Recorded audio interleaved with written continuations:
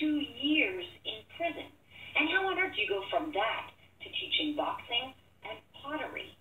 Sounds like a movie, but no, it's his life. The life of Ricky Atkinson. He's a former member of Toronto's Dirty Tricks gang, and he's just released a new book, The Life, Crimes, and Hard Times of Ricky Atkinson. He joins us now. Hi, Ricky. Ricky? Hi, Ricky. Are you there?